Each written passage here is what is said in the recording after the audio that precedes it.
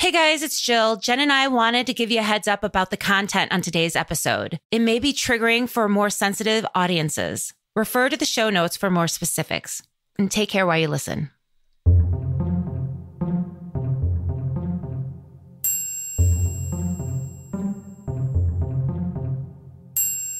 On this episode of Common Mystics, we discuss the mysterious circumstances surrounding the death of Tom Hepburn, the elder brother of the Hollywood icon Katharine Hepburn. I'm Jennifer James. I'm Jill Stanley. We're psychics. We're sisters. We are common mystics. We find extraordinary stories in ordinary places. But today's story takes us to Hartford, Connecticut. I'm super excited. Tell me why. Because first of all, I love Kate. I know, I love Kate too. I love her so much. She's an icon, like legit. She's like the GOAT, the greatest of all time. You know it. And this story just popped out to us while we were en route to New England. And it's fascinating the way it all just came together to make this story happen. Yeah, like, well, truly. tell us. Remind us how that happened, because it was pretty like serendipitous that we are even talking about Katharine Hepburn. So start. Okay. So we should note that this is a More Voices from the Road. It is. So you know what we do. They know what we do. They know what we do by now. They know what we do. We travel around the country and we are led by the spirits to a verifiable story previously unknown to us that give voice to the voiceless. However, sometimes in our travels and our research, we find a voice that we can't shake off. And that's why, I know, right? They just stay with us. And such is the case of one Thomas Hepburn. But, so this is what happened. Jen and I are going on probably the best road trip of my life to New England. Like, for real, it was so special. So fun. I love New England. Love it, love it, love it. We were still in Pennsylvania, and it was our first night on the road. And I was like, Jennifer, did you see the Netflix documentary Call Me Kate about Katharine Hepburn? And she was like, no. And I'm like, oh my God, you're going to love it so much. We're playing it right now. Mm-hmm. So cue the wine.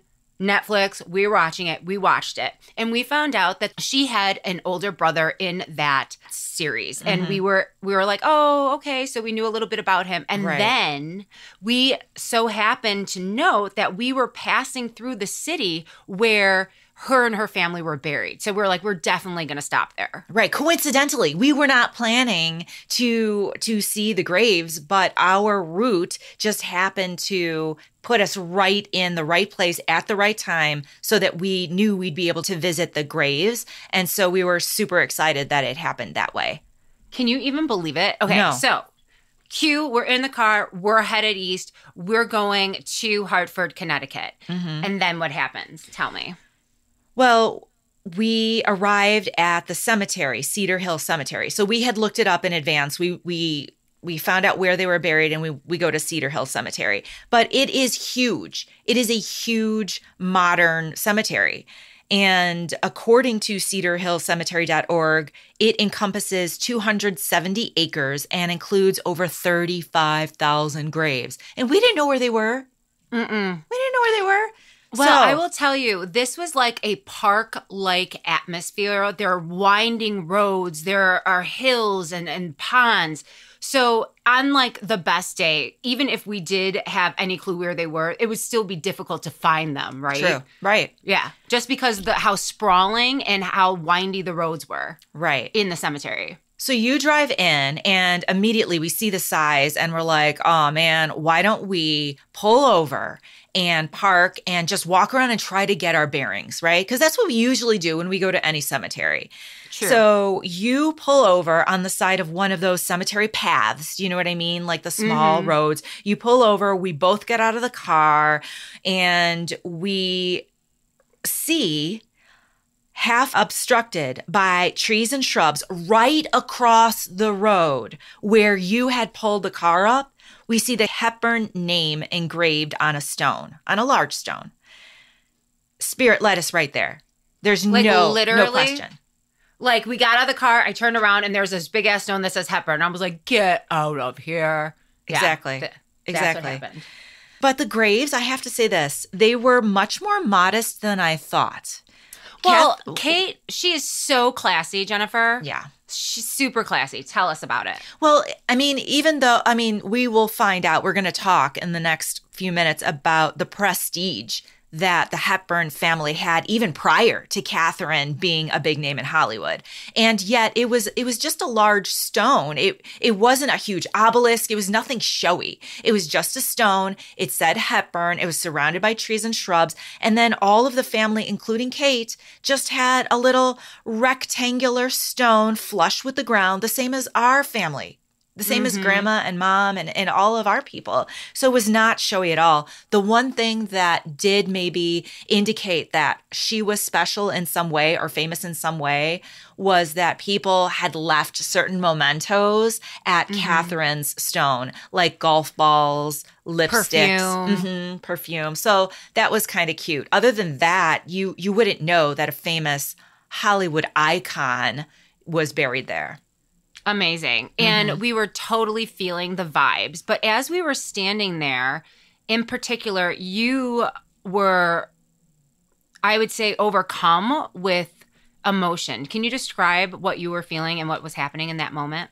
As much as I am a huge fan of Katharine Hepburn's, I was particularly pulled to her brother Thomas. And I felt a real sadness surrounding Thomas in particular, and also for the entire family, because the situation with Thomas, it was sad for him, but it was sad for the whole family. And that was the overwhelming feeling that I had standing at the gravesite. What would you say? While I was standing there, I was feeling overcome with sadness, but also confusion by the situation. And I just didn't understand what was happening, like what was the family dynamic and what had happened within this family. For sure. Well, we're going to get into the family in a few minutes, but let's first talk about Catherine, because she was the one individual in the family that I did have some familiarity with prior to this trip. I just want to say this. If our younger listeners, and there are younger listeners out there who have not heard of or have not seen any of the works that Katharine Hepburn did, just know that her vibe was a pioneering feminist icon. There were rumors about her sexuality because of the way she dressed and her friendships that she had. She made choices for herself and not for the industry. So please, besides that and just who she was as a person, please let's dive into her early life, her movies. Tell me everything. I cannot get enough of it. Okay, so Katharine Hepburn was an actress widely regarded as one of the greatest actresses in the history of Hollywood. Her career spanned more than 6 decades, people. 60 years. It's insane. She holds the record still to this day for Best Actress Oscars. She was nominated for 12 and she won 4. One for a movie called Morning Glory from 1933. One for Guess Who's Coming to Dinner from 1967. One for The Lion in Winter, 1968. That was a good one. Even though it doesn't sound good, her comic delivery in that movie is everything. Continue, sorry. In 1968, her Oscar was a tie with Barbra Streisand for Funny Girl. So just an aside, it still counts. Still counts. And then her last and 4th Oscar was for On Golden Pond in 1981. Wow, that span. The first Oscar, 1933, her last in 1981. That's incredible. And still producing good work. So Hepburn's career was marked by a series of groundbreaking performances that showcased her range as an actress clearly, but also helped redefine the roles available to women, period. Hepburn challenged traditional expectations of women in Hollywood and beyond, and she was known for her independent spirit and her refusal to conform to the expectations of the studio system, which made her a role model for generations of women. Including these 2 women right here. Yeah. for sure. Katharine Hepburn had a scrappy, independent spirit throughout her life and career. And there are a lot of examples that highlight this fierce independence and distinctive character. Would you like to discuss some? Oh my God, I was so excited. So let's talk about her fashion sense. Very important. Yes, please. Katharine Hepburn defied the traditional expectations of women's fashion in Hollywood by frequently wearing pants. She wore trousers at a time when it was considered unconventional and even, in some cases, criminal to wear pants. Okay, I want to say today, what is in vogue right now in fashion is the high-waisted, wide-leg trouser. That, you're welcome, came from Katharine Hepburn. Not just Katharine. There are other actresses that were early on wearing slacks, but she was a big name. She was a big name and she pioneered the look and we're still rocking it today. Continue. So, yeah, no, it was criminal in some places. There was a teacher, for instance, her name was Helen Hulick, and she was imprisoned in Los Angeles in 1938 for wearing pants to court. She made a court appearance in pants and was arrested. Now, Katharine Hepburn was never arrested, but she did encounter discrimination for donning pants, like the time she was directed to use the staff entrance at the Claridge Hotel in London. And even so, she refused to change. Instead, she just entered through the staff door. Super classy. Can I just tell you something that I just posted on Facebook? Yes, tell me everything. Okay. So Katharine Hepburn in like the 80s, old, is having this moment with Barbara Walters and she's being interviewed like on TV on like a morning show. But if you know anything about Katharine Hepburn, she's like in slacks. She looks like an artist. She's wearing like a button down shirt with like a turtleneck underneath. And she's like slouching in the chair, like literally like laid back, feet up on like a table next to Barbara Walters. And Barbara So cool. is like leaning. So cool. Like she had zero fucks, right? So just looking at that image of like Katharine Hepburn just like relaxing and having a conversation and then Barbara Walters like all intense, like leaning forward and leaning into it was pretty interesting in itself. But this is what I wanted to say. What the clip starts at is where Katharine Hepburn says, I lived my life as a man. I had enough money to make my own choices, and I was fearless. And that is such a powerful sentence. It gives me goosebumps even to like ad-lib it right now. In response to that sentence, Barbara Walters says to her, is that why you never wear a skirt? Because you want to be treated like a man? And Catherine's like, I have a skirt. And she's like, oh, you do? You have a skirt? And she's like, yes, I have a skirt. She's like, one skirt? And Katharine Hepburn says, yes, I have one skirt. And Barbara goes, well, why don't you wear it? And she goes, how about this? How about I wear it to your funeral? Oh, damn. Salty. And you're just like, bam. Seriously, Barbara? Seriously? Oh my gosh. That's embarrassing. I'm embarrassed for Barbara Walters right there. But Mike dropped like a motherfucker. And you know what? She didn't even sit straight up when she said it. She was still laid back. She was like, I'll wear it to your funeral. So something that a lot of modern people don't understand or don't know about Katharine Hepburn is that she was actually labeled box office poison in the late 1930s. I'm just saying that moniker, that trope that they're putting on women happened a lot. Like, this is not the first actress in the 30s. Box office poison? Yeah, and it's like, fuck you, really? Okay, go on, And that's because she had a series of failures. She had a series of movies that were not hits, right?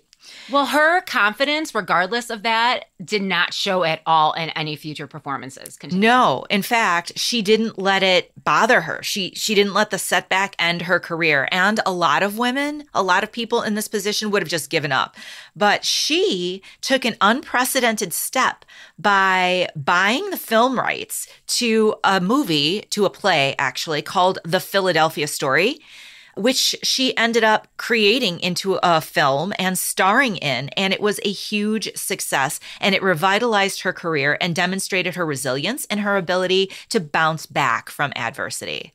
Okay, stop right now. This is a movie that you can watch today and still enjoy for so many reasons. She not only bought the rights to this play, but she asked all her friends in the industry to star in it with her. So what you're watching is this ensemble cast of real friends having fun on screen.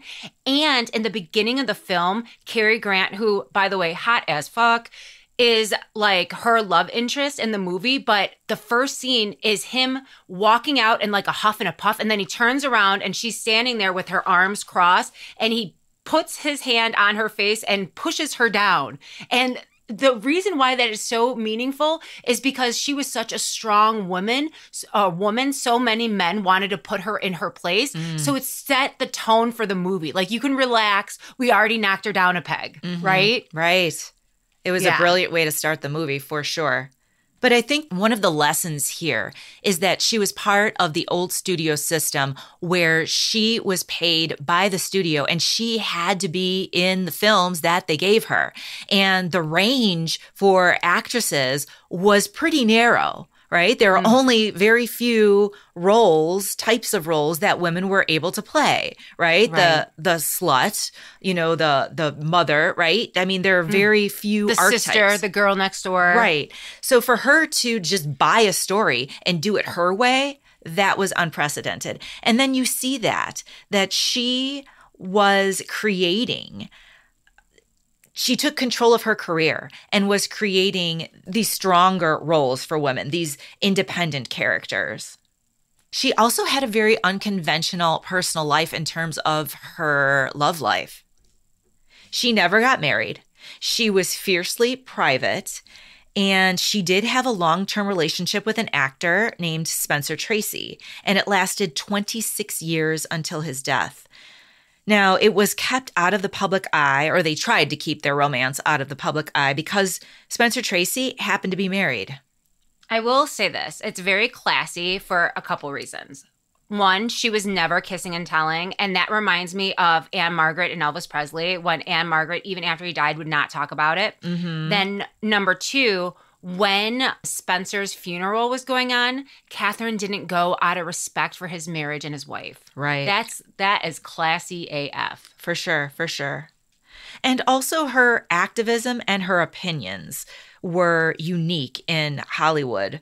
So she was raised in a very liberal household and exposed to very progressive ideas from a young age. For instance, she accompanied her mother to suffragist demonstrations where they would promote voting for women as a very young girl. So she came to Hollywood with these very progressive opinions, and they translated into her work in film. So let's take a step back, because I'm really intrigued about her early life and her family life, because let's do it. It seems like it's idyllic. It does. So Katharine Houghton Hepburn was born on May 12, 1907 in Hartford, Connecticut, into a family with a rich legacy of social activism and intellectualism. Now, Katharine was the second of 6 children in the Hepburn family. Okay. Her older brother was Thomas Hepburn Jr. Tom, we'll call him. He and Katharine were very close. Thomas was Katharine's beloved brother with whom she shared a very deep bond. Then after him, of course, came Katharine. And then after her, 2 brothers, Richard and Robert, and then 2 sisters, Marion and Margaret. So growing up in New England, Katharine and her brothers were always in the ocean, having fun, frolicking. She cut her hair short, and she was just like one of the guys. That was what she did. And her best friend in the whole world was her older brother, Thomas. And they were like thick as thieves. These 2 would get in trouble. Yes, they did. And the family was well-to-do. They were progressive, and they were socially minded. And the children were all brought up in an atmosphere of this social activism and intellectual pursuits. And they were raised to exercise their freedom of speech, and they were also encouraged to think about and to debate any topic they wanted.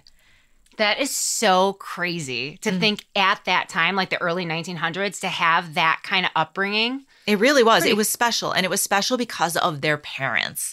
Pretty cool. Tell me a little bit about their parents. So their mother was Catherine Martha Houghton, and she was, as I noted, a suffragist and also an advocate for women's rights. Love it. Their father was Dr. Thomas Hepburn, and he was a very respected man. He was a urologist. A urologist is a doctor who specializes in the urinary system. But he also contributed significantly to public health initiatives, specifically in the realm of sexual health education. Wow. I know. That's so progressive. So progressive. You got it. So both parents were activists for social change in the United States. Dr. Thomas Hepburn contributed to founding the New England Social Hygiene Association, which aimed to educate the public about venereal disease, so about sexually transmitted diseases. We have a lot to thank Dr. Hepburn for, apparently. For sure. Like, who knew? Right. And Catherine, the mother, led the Connecticut Women's Suffrage Association and later advocated for birth control alongside Margaret Sanger. Love it. This is amazing. Crazy. That's incredible. We need more of you today. So the Hepburn family was very well known in their community, and they were largely respected. But I want to note that Catherine's parents faced community criticism for their progressive beliefs because not everybody's political views aligned with the very vocal Dr. Thomas Hepburn and his wife, Catherine. I can see that. And it makes me have more respect for these people, knowing that not only were they pioneering in their fields that they interest them, like the suffragette movement and Dr. Hepburn's medical pursuits, but also to know that people were like, oh my, and pushing back against them makes it more like so much more meaningful to me. For sure. Yeah, because they it wasn't were swimming easy. upstream. Yes. Yeah, exactly. Yes. They're going against the current. Okay, so you have this influential family in the forefront of these progressive social ideas in the community, leading the organizations for women's rights, for women's reproductive health, for education about sexual health. Not only that, but people love to hate them because of those efforts, right? So people love to hate that. They're rich, they're powerful, and people are like, fuck those people. So they're just looking for reasons to talk shit about them. You know the type. And so this is the context in which this highly public family would be thrust into an unspeakable tragedy. Uh-oh. You just popped my head. I know. What is happening? Okay, are you ready? I'm ready. Are you ready? Yeah, I'm ready. But I do want to say this is where I want to refer to that trigger warning at the beginning of this episode because the following does contain some sensitive information. Now, according to news sources, 13-year-old Catherine and her 15-year-old brother, Tom, were enjoying Easter break at their godmother's house, Mary Towell, and she lived in Greenwich Village, New York. Ugh. And Catherine and Tom were away from their parents and their 4 other siblings. So this is a really special, fun time. Yes. And Tom got his own room. While he was staying with Mary Towell, he had his own room on the 3rd floor of the house. And it was old-fashioned in a way that just delighted him. And it had the sloping roof with the naked rustic rafters in the ceiling. And he just loved it.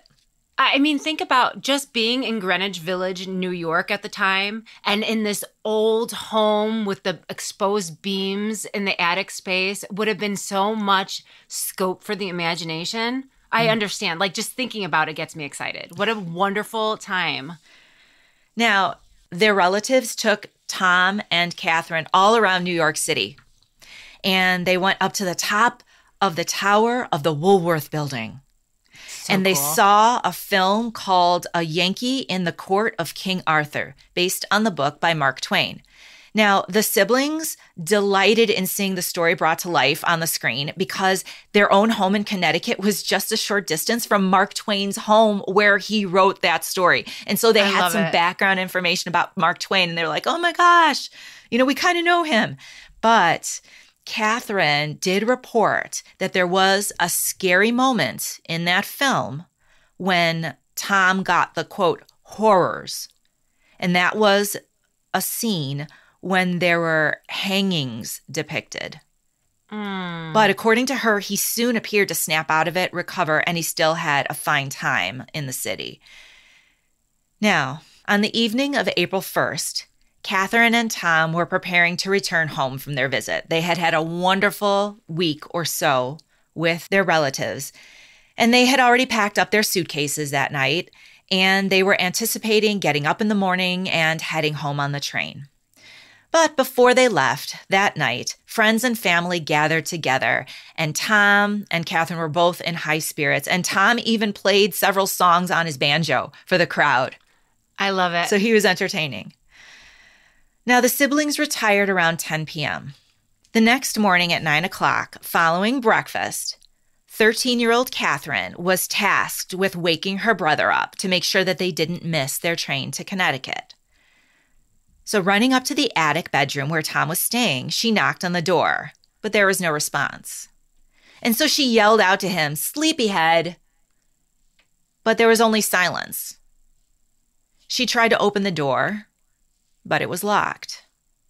And so she called for Mary. And together they opened the door and found the body of Tom.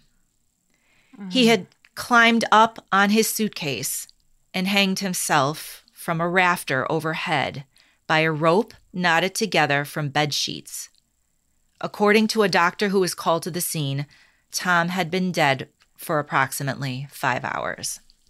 That had to be horrible. I can't even imagine. I mean, I especially can't imagine for Catherine, but even Mary, like these kids were in her care and having that happen. Just, it's heartbreaking on so many levels.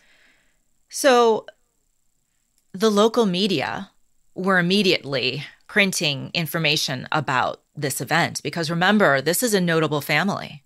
Yeah. Family people love to hate. So the Hartford Courant reported that Tom committed suicide in, quote, a moment of morbid depression. And the medical examiner declared, according to that source, that the boy had, quote, a nervous disposition.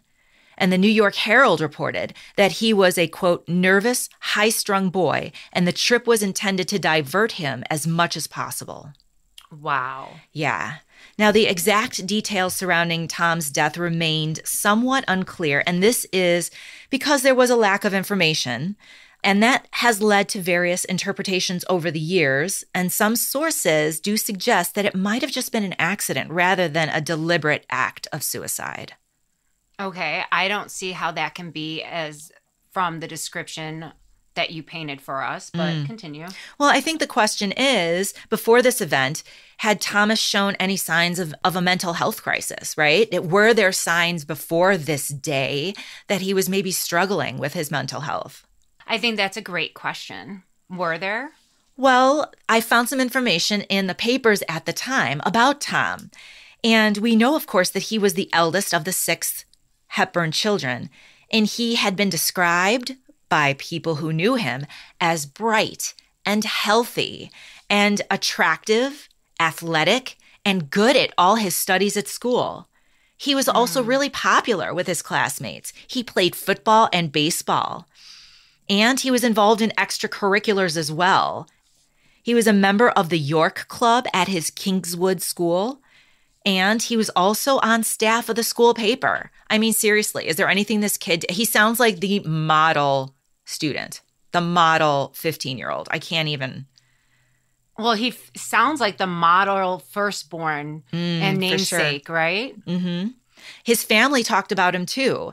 They said that he had, quote, not a care in the world and seemed happy and lively and cheerful and always in the best of spirits. And the papers reported that Dr. Hepburn planned for Tom to go to Yale and to study medicine at Johns Hopkins, where he himself had graduated years before. Well, it sounds like to me that there aren't any straight out indicators that would lead Tom to commit suicide, but continue. Well, I did find one thing that was written in the papers, and this was that Tom was a sufferer of something called St. Vitus's dance. What in the hell? I know. St. Vitus's dance is known as a different name today. What is it? Sydenham chorea. Chorea? I'm not even sure how to say it. Sydenham chorea, which is a neurological disorder characterized by irregular and involuntary movements of muscle groups. So basically, like the shakes. Mm-hmm. Or like a twitch, is it? Twitches, shakes, maybe seizure-like activity. And these shakes occur in various parts of the body, and it follows having a strep infection. And the name St. Vitus's dance is derived from the late Middle Ages when people with the disease attended the chapels of St. Vitus, who is believed to have curative powers over the disease. So that's how it got that name. But it's basically a manifestation of the strep infection. I mean, do we know how often these tics or these episodes would last? Is it like constant? Is it, I mean, what do we know about his condition specifically, if anything? We don't know anything specifically about his condition per se. We don't have his medical reports. Well, whatever it was, it hadn't stopped him from being the ideal student. Like, he was involved in so many extracurricular activities. We know he was an active boy from his time in the ocean with Catherine that she so lovingly describes in the documentary. Right. So he seemed pretty healthy. He does.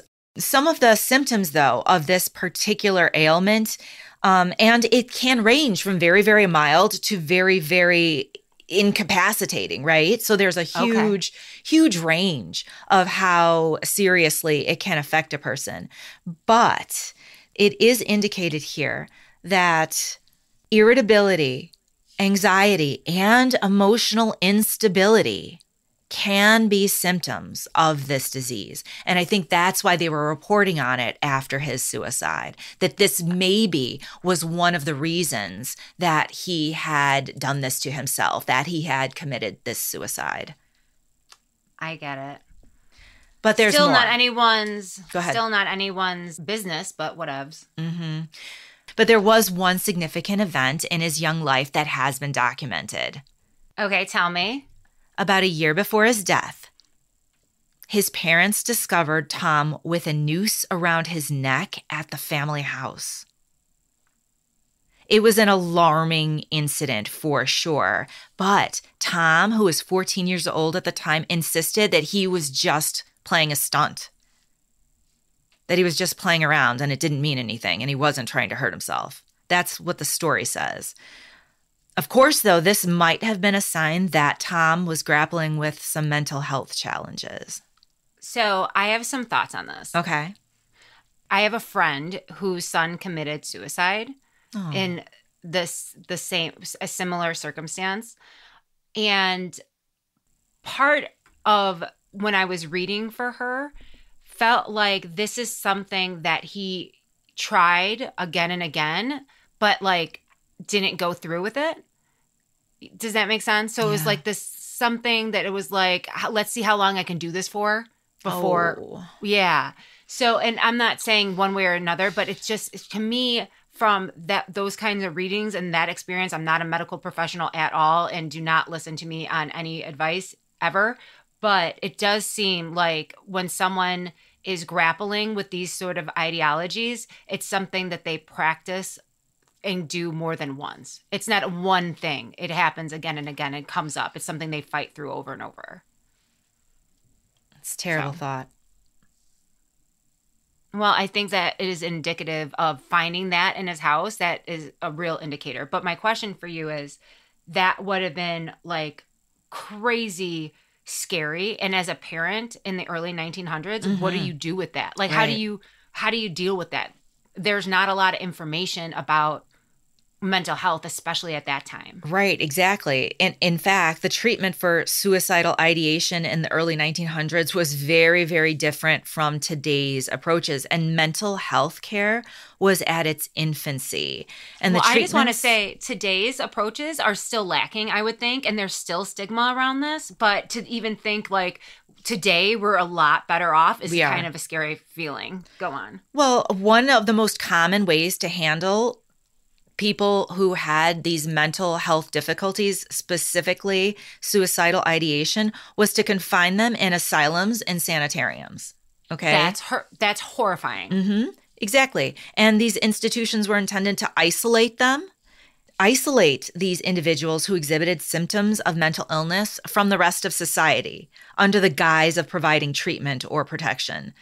And we've done enough research on asylums and been in different places that had sanitariums where a lot of that energy is still trapped just from the traumatic experiences that poor people went through in these places. So, right. I mean, if I were up against like going into an asylum or trying to keep it on the DL, I would try to keep it on the DL. It's not something that I would be publicizing like I need help with my anxiety. Right. For sure. Especially because the treatment in these places was almost medieval. I mean, we're talking about like cold water treatments where they put you in a bath of ice cold water. Why? Like to jolt your system to get you out of your mental health crisis. Like this is what we're talking about. So it wasn't effective real medicine. Do you know what I mean? It sounds like you're just slapping them in the face. Like, snap out of it. Right, That's what that sounds exactly. like to me. And forget about psychotherapy. You know, the idea that you can like talk through your problems. You know, that's counseling, and psychotherapy is understood today as one method of treatment for various mental health. But Freud, his stuff didn't come out until, it wasn't a big deal until the middle of the 1900s. So that idea of talking through your problems to get to the root of it, that wasn't a thing when Tom was alive. Hang in there, guys. We'll be right back. Hi, everyone. We are so excited to unveil the first book in our series entitled Common Mystics Present Ghost on the Road Volume 1, Murders and Mysterious Deaths. It's everything you love about Common Mystics and more. It's a retelling of 10 of our favorite stories from our pod with exciting extras. Extras like souvenirs, what we took away from the experience, and what to know if you go if you decide to travel in our footsteps. Pre-order the Kindle edition now. All other formats of the book will be available for purchase at Amazon.com on July 1st, 2023. Thanks, guys. Now back to the show. So it wasn't until the mid-20th century that the more humane and effective treatments for suicidal ideology or even mental health treatment was available. So we just established that. But right. Let's get back to Tom, okay? We know that there was a terrible accident, but do we have any real evidence that suggests that he purposely committed suicide? Well, clues have been revealed in recent years, actually. Like what? Spill the tea. Tell me everything. There is actually some evidence that the Hepburn family was plagued by mental illness crises. They're in good company. Since Catherine's passing away in 2003, biographers have uncovered a series of tragic suicides within her family's history. So we obviously know about her brother Tom's death, but there were 4 other notable instances of this. Catherine's maternal grandfather, Fred Houghton, took his own life in 1892, and that fact was concealed from his grandchildren. Moreover, her great uncle on her mother's side, Charlie Houghton, also died by suicide in 1897. And turning to her father's side, Catherine's uncles, Charlie Hepburn and Dr. Sewell Hepburn, tragically ended their lives in 1915 and 1921, respectively. Yeah. That seems like a lot of suicides in one family. It's like equivalent to the amount of alcoholics in our family. It's like every generation there are multiple alcoholics. Yeah. And the other troubling thing about this is Catherine and her siblings didn't even know because they didn't talk about it. Wow. But what we do know today is that recent research has suggested a genetic link to suicide. The researchers at Mount Sinai collaborated to pinpoint a chromosome variation that, if detected in an individual's DNA, raises the likelihood of future suicide attempts. And this Oh my God. research substantiates the longstanding belief that suicide may be hereditary. So now we will never know whether the Hepburns possessed this chromosome variation, but incidents of suicide were prevalent in their family history. And this information also suggests that Tom may have been genetically predisposed to take his own life. That is fascinating research. Terrible. Poor Tom didn't know that that's something that he may have to grapple with. Right. But it's so sad and terrible. But why are we giving Tom a voice? Like, what is this about? Why this episode? Well, maybe it's because of how the family dealt with the tragedy of Tom's passing. Okay, I'm here for it. What are you going to tell me? Well, his father, Dr. Hepburn himself, was resolute in his denial that Tom committed suicide. He could never accept it. I'm confused by that because you would think Tom knew about his own family history in which that other members of his family had committed suicide. Like, Oh, why the would doctor? Yeah. Well, I'm telling you, he viewed it as a misguided prank. Wow. After Tom's death, the New York Times published an article narrating the events from Dr. Hepburn's standpoint. In fact, the entire article is really just a quote, a long explanation from Dr. Hepburn, where he outlines an argument against suicide and an argument that his son's hanging was a prank. The headline was, "Says son's hanging was boyish stunt. Dr. Hepburn now believes lad strangled when rehearsing trick after visit to the movies." Wow. Wow, wow, wow. First, it's terrible that you have to go to the papers to be like, to set the record straight about such a tragedy in your family. Second, it feels very sad. Yeah. It's almost like he's grasping. It does.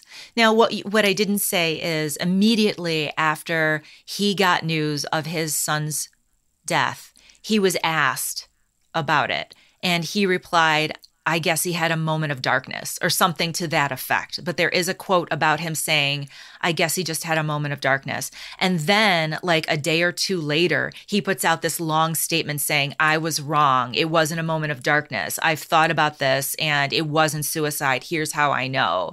He had seen this movie. This was something that he used to do with his siblings. And he describes how Tom, for quote, fun, would pretend to hang himself and have his siblings like find him and like laugh.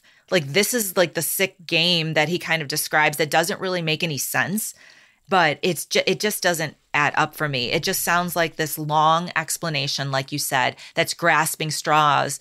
Add an explanation, any explanation other than his son taking his own life. Yeah, that's tragic. It's tragic. To be honest, it's tragic that he would even have to address it in such a public way. For real. But it's embarrassing what he's trying to describe happened. It's like, oh, honey, don't. But there's more. It wasn't just with the public. He also had an interesting way to deal with it within the family. Tell me. Some sources, like the documentary that you and I both saw on Netflix called Call Me Kate, sources indicate that Dr. Hepburn forbade the family to even discuss Tom at all after his death. It was as if they were being forced to erase his memory from their minds, like he had never been born at all. That would have made it so difficult for the family to heal from the tragedy. For sure. But it's also hard to, I mean, if I lost my sibling whom I loved, it would be hard to honor his short life if I'm not able to talk about the good things that he had done. If I had to pretend like he wasn't even alive. Right. You couldn't honor his life, and you also couldn't heal. How do you heal if you're being forced to not even say his name? Why do you think Dr. Hepburn took that stance, even like in his family? Well, there's a couple theories about this, and one would be that his reluctance to accept or discuss the possibility of Tom's suicide openly might have stemmed because his personal grief was so extensive that he couldn't even go there in his own mind. But another one would have probably been the societal attitudes towards mental health and suicide at the time. I personally feel like it's more of the concern with his family being ridiculed because of the stigma of suicide. That's what I think, because it doesn't make sense to me. It doesn't make sense to me why, if he was so grief-stricken, it would be like in the family, we don't talk about Tom anymore. That doesn't make sense to me if it was like his own personal grief. Well, think about it this way. Suicide was actually illegal at the time in many places. And if you attempted to commit suicide, you could face criminal charges. Also, that's weird. Families of individuals who died by suicide often faced social ostracization. Yeah. They're already being ostracized. This is just another thing for people to lash onto. But go on. Right. But the stigma surrounding suicide may have been served as a deterrent, but it led people to not want to talk about it in public and discuss it, which gave no one the opportunity who was struggling with those ideologies to get any kind of help. Because if you're like, man, I'm anxious, I'm thinking about suicide, I'd be like, in prison with you. Right. Like, what the fuck? Like, right. I wouldn't talk about it. Right. And over the decades, there has been a shift towards understanding suicide as a public health issue rather than a moral failing.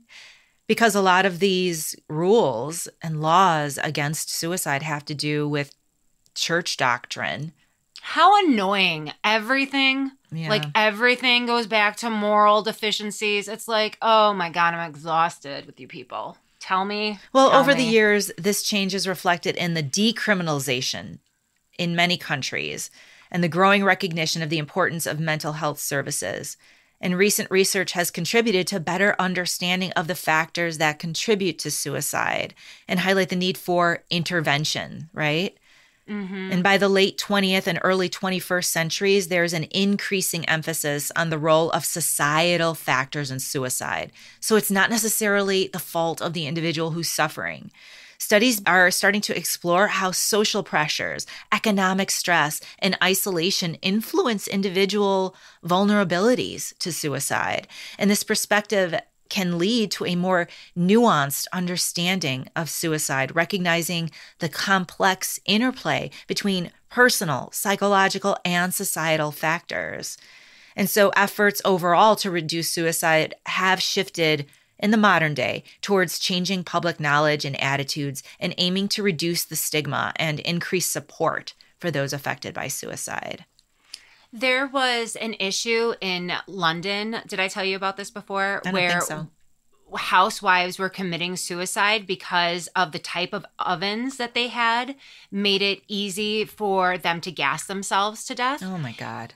And part of the discussion was, well, we should get rid of these ovens that are doing this. And people in England were like, wait a second, if it's just getting rid of the ovens, they're going to find different ways to commit suicide if that's what they're going to do. But studies after they outlawed the oven suggested that if you put up barriers between the opportunity and the accessibility to harm yourself, it makes people second guess their decision. Whereas if it's so available, like a gun or an oven that gases, that you would have, it would just be like a snap decision. So creating barriers would help someone to either de-escalate the situation or make it harder for them to actually commit suicide. Just saying. Just thought that was interesting. There's still a stigma today, of course. For sure. And attitudes towards suicide can vary widely depending on your cultural, religious, and generational factors. And obviously, we're not completely there. There are ongoing efforts that are still needed to address challenges and disparities that still exist. as a spiritual standpoint, I just want to say suicide is just like hitting the reset button. I don't want to do this again. You know what I'm saying? Like, in that's other a words, surefire way. You're not going to be sent to hell, is what you're saying. Like, you're not going to be sent to hell, but you're going to be back down here doing the same shit over and over again. So don't hit the reset. Just go through it once. That's all I'm saying. Yeah, I mean, that's what we believe. And I think that's a really good point. Like, if this is bad, if the bad stuff already happened to you, like, I don't want to do it again. Like, let's just move forward from here. I don't want that to be my last experience on Earth. Right. And I think you and I both come from the standpoint that the challenges that are put in front of us are put in front of us for a reason. And that reason is to learn something, right? Mm-hmm. And obviously we have choices and we respond to choices. And I just want to say that I do suffer from anxiety and depression. Like, honestly, I do. But I feel like I'm very lucky in the fact that I am bold enough to have those conversations with, like, Mom and you. And, like, if I'm having a bad day, I can, like, call Ryan and be like, I'm eating the whole jar of peanut butter and you're not going to stop me. Whereas what I find troubling is so many people that may have these conditions or these thoughts that they keep it to themselves and they isolate themselves. And that, to me, makes me sad. And I want people to know that there is a life. Like, those pressures are real, but there is a life beyond those. And those moments they're intense, but they also go away. That don't let those moments be the last ones on Earth, because there are better times to come. And if you're listening and you have thoughts of suicide, don't stay isolated. Don't keep them to yourself. Please call or text 988, the Suicide and Crisis Lifeline. Their hours are 24/7 and the cost is free. So maybe if you or someone else listening needs to hear this, please send this message out there if you are considering suicide. But for Tom, there was no such resource for him. Mm-mm. Do you think that he intended to end his life? Honestly, I do. 100% I do too. I don't think he was acting out a scene from a movie, and I don't think he was acting out a stunt. I think in that moment, he was depressed and he did commit suicide. That's what I feel. I feel the same way. And I feel like his, whatever he was going through mentally just got the better of him that day. Mm-hmm. Sometimes it's just hard to keep fighting. And maybe he didn't want to go home. Maybe, like, there was something going on at home. The fact that he was on the suitcase makes, you know what I'm saying? Yes. Like, he was like, I don't want to go back there. I can understand that. Just saying, as a kid with having to rely on your parents and not having those choices, maybe he was like, yeah, I don't want to do that again. You know, you and I had a conversation about Tom because we grew up scrappy. We had nothing. We were really poor. And we always assumed, I'll speak for myself, I always assumed that if we only had money, you know what I mean? Like, all of our problems would be solved. Mm-hmm. But here you have Tom, who comes from a well-to-do family. But I still feel for Tom. You know what I mean? Like, maybe my view that money is the cure to everything. And if you have money, what are you complaining about? You know what I mean? Because he had pressures on him too. I think that's what I was grappling with in the cemetery, because my first thought was, what the hell does this privileged, good-looking, talented boy, popular, smart, why? Like, what do you have to be sad about, Tom? So sad that you're going to kill yourself. And it was literally that like disdain that I had, like, really, you had a hard time. And then I turned around and was walking back to the car, and I felt this, like, pain in my gut. And I knew it was like information dropped on me like an anvil in a cartoon. It was like, yeah, that's a lot to live up to. Like, the fact that I'm supposed to be grateful, the fact that, it looks real nice, doesn't it? Like, that's a lot. Oh, and wow. in that moment, I felt like sick, and I was like, okay, I get it. Like sometimes like my mouth like like overrides and then the spirits are like, nah, bitch, you wrong. And here you go. And I'm like, oh, that was that moment for me. So I get it. Like there's something in his life that although it seemed pristine, he did not want to deal with. And that kind of pressure when you already start from a place of privilege to keep it there, I will never understand that. Even the quote from his father about how, of course, he's going to go to Johns Hopkins where I went and get his medical degree. Do you know what I mean? Like the expectation that he was going to carry on this great work that his unusual, extraordinary parents began, that he was going to take this torch and move on with it. Maybe that's not what he wanted with his life. Yeah. But maybe it was a different kind of cage for him, a gilded cage, but nonetheless a cage that he couldn't break free from. So I left this story maybe reconsidering my own narrow and unfair view of maybe people who are born in privilege, because maybe it's not what I imagine it to be. Do you know what I mean? 100%. And I think that's a growth moment for us. Yeah. So bad on us. But also I do want to say that although she was unable to talk about Tom or express her love for Tom, I do think that his short life and his death did influence the way Kate went through her life and navigated the choices she made. 100%. Because she went about it fearlessly. Like she had zero fucks. She did. And she also, did you know this? She celebrated Tom's birthday as her own for her entire life. Yeah. I did not. Yes. So she celebrated her birthday as her brother's so that every year she would remember him and commemorate him. Yeah.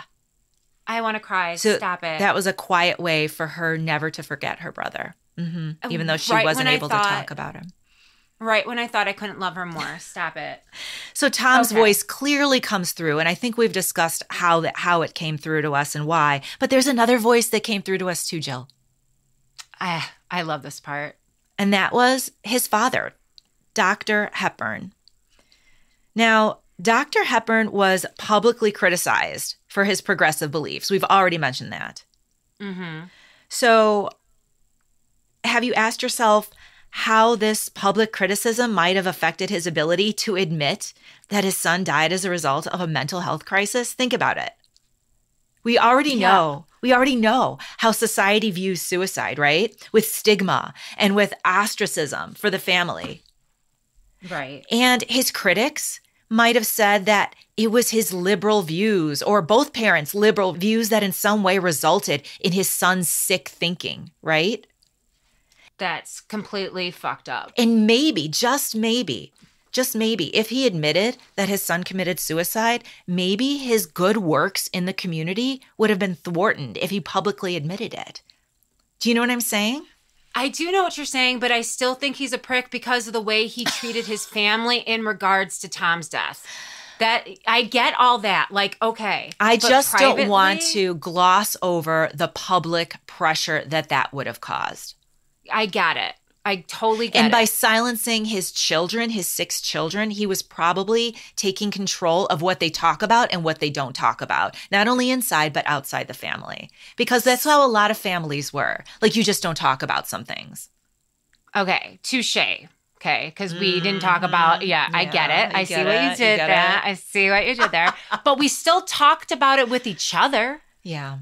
So that's the difference. Although we knew not to talk about magic and spirits and dead people when we were in public, when we were alone and together, it was a safe place to experiment and have fun with it. Hence, look how we developed this podcast. That's so true. Whatever. That's true. I just don't want everyone to have just this only negative feelings about Dr. Hepburn, because he was an extraordinary man and he was a wonderful parent. And Catherine, later in life, always said that she had 2 extraordinary parents. And people who were close to Catherine also said that after Tom's suicide, she and her father actually got closer. So even though he didn't let his family talk about suicide and he publicly denounced that his son committed suicide, there must have been something good about him because Catherine got closer to him after the event and didn't resent him. I think that people are complex and they don't have to always make sense.